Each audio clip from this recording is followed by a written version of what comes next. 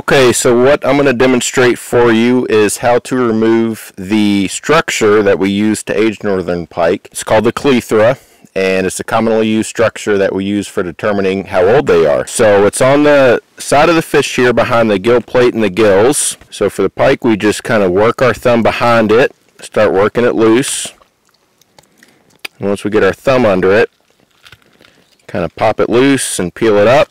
And that's what we use. Then after this, what we do is we'll simmer it in water, hot water, for about 20 or 30 seconds and wipe it clean. And after that, we usually wait for about a day or two for it to dry out. What happens is pike develop annuli, kind of the same way a tree does. In the wintertime, their growth slows down and develop a ring.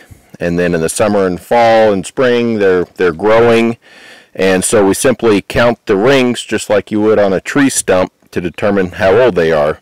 So here we have two clethras from two totally separate systems. The one on the bottom is a 3-year-old from 3 Mile Lake over near Beluga.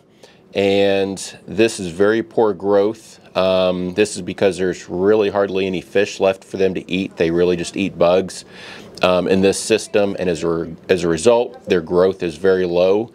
In contrast to that, we have a clethra from a pike in Big Lake. This is a 48.5-inch pike that was caught by an angler, and this is only about 10 years old. So you can kind of see the annuli marked on here, but very large for just a 10-year-old pike. That's because there's still a really good food source for the pike to eat in Big Lake, and as a result, their growth rates are really high in that system.